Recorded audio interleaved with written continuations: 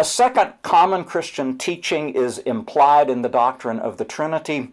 That is the doctrine or the teaching of the complete, full divinity of Jesus Christ. John Wesley lived, and Charles Wesley lived in an age when modern Unitarianism was beginning. They called it Socinianism in their day. It was the idea that Jesus was a really, really, really, really, really, really, really, really nice guy, but not God. And that the rumor that Jesus Christ was God was something that developed later historically and was written back into the Scriptures. And if you want to find the true Jesus, you find the stuff that portrays him as a very nice 18th century kind of guy, and you remove the stuff about miraculous healings and they fell down and worship him and he is the image of the invisible God. All of that kind of stuff you can take out as being later.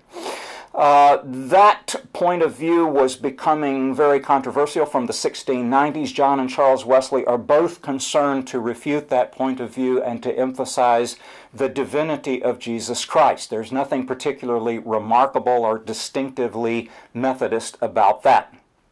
We worship Jesus Christ. We sing hymns of praise to Jesus Christ. Third, though, is the doctrine of the atonement. John Wesley says that this is a necessary Christian doctrine, at least in one of his private letters to a woman named Mary Bishop in 1778. He says that's a necessary doctrine. In his letter to a Roman Catholic, where he really tries to explain what is common to Catholics and Protestants together, he again refers to the teaching about the atonement that God has worked in Jesus Christ. He uses a lot of traditional Protestant language about substitutionary atonement, that is to say, Christ's death was a substitution for the death that all human beings owe because of our complicity in sin. And yet, John Wesley and Charles Wesley speak and write and sing about the entire life of Christ as Christ's offering to God, or better put, I would say, God's self-offering on our behalf. And that implies that that Jesus Christ was not partially a human being, not simply a mass of human flesh inhabited entirely by a deity, but a true human being with a true human body and a true human soul. He was born of a woman. He grew as a child. He grew in stature and knowledge. He suffered. He wept at the death of a friend. He suffered eventually and died, as every human being must do. One of the answers to the question, why did Jesus Christ have to die, is because he was a full, true human being, and human beings die. And he was raised from the dead on the third day. So I would say there's a sense in which, for John and Charles Wesley, the entire work of Christ, Christ's eternal being, Christ's incarnation in the Blessed Virgin, Christ's birth, Christ's growth, Christ's teachings, Christ's miracles, Christ's suffering and death and resurrection were all part of that preeminent offering that God made on our behalf. And we celebrate the entire life of Christ. One of the ways Charles Wesley did that was in a series of small books of hymns designed for the seasons of the Christian year. So hymns upon our Lord's nativity, hymns on the ascension, hymns on the resurrection, hymns for what they call Whitsunday, or the Pentecost Sunday, the coming of the Holy Spirit. So that's a third common Christian teaching, the doctrine of the atonement, which I would say involves all of the human and divine work of Jesus Christ. A fourth doctrine that's common to Christians is the doctrine of biblical authority. John Wesley sometimes spoke in his time as if that was a distinctively Protestant teaching.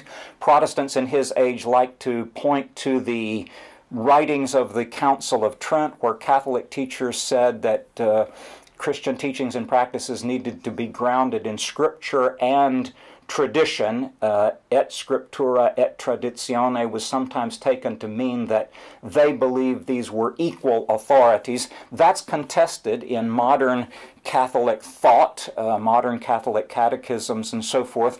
Whether it is or not, John Wesley understood that he stood in a long line of Christians who believed that the canonical scriptures of the Old as well as the New Testament stand as the final authority for Christian teachings and practices, especially teachings about our salvation and our teachings about how to go about the reform of the church. He could use terms like inerrancy, infallibility. Methodists don't like to mention that sometimes. He believed that the Scriptures do not err and they do not fail when they teach us about the way of salvation and when they teach us what we need to know for the reform of the church. Maybe not quite inerrancy and infallibility in the way in which Protestant fundamentalists came to explain that in the 1800s, that is to say, the Scriptures never fail in any matter of history or science and so forth.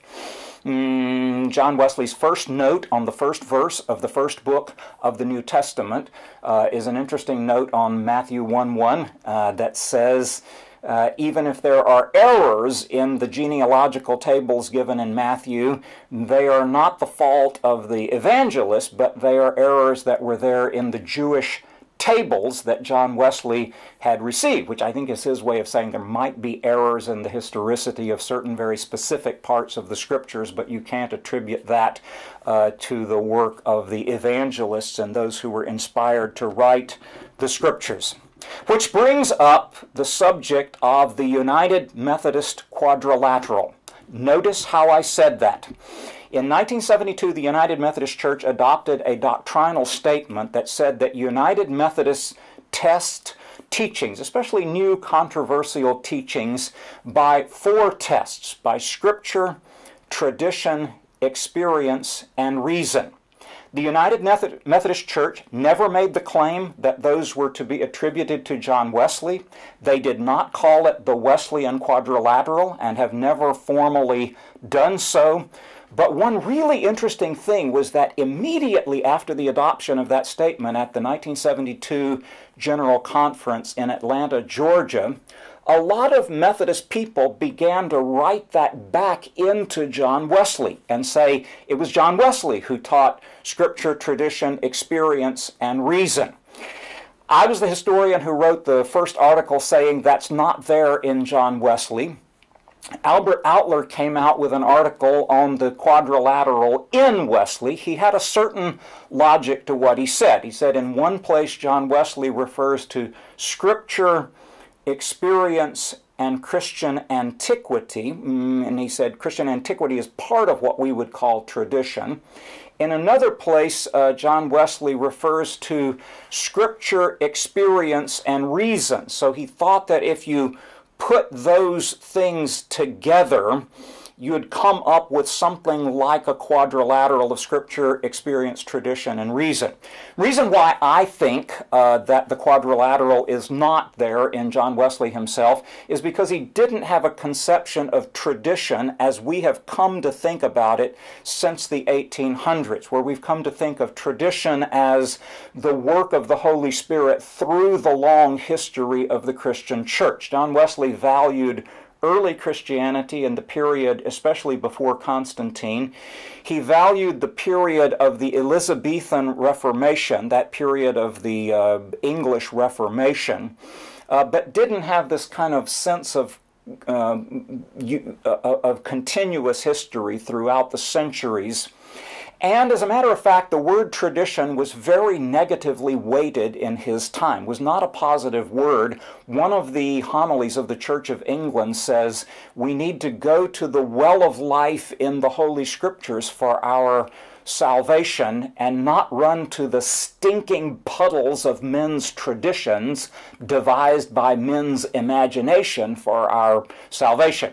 I think that says the word tradition itself was very negatively weighted in John Wesley's time, and he didn't have a sense of tradition like the United Methodist Church does have, in speaking of tradition, in the United Methodist Quadrilateral. Nevertheless, there is a strong sense of biblical primacy. The Bible has the first place of authority in the church over other authorities, and it is the primary authority for our faith and for our life together. That's borne out in subsequent Methodist doctrinal statements and in subsequent Methodist theological writings.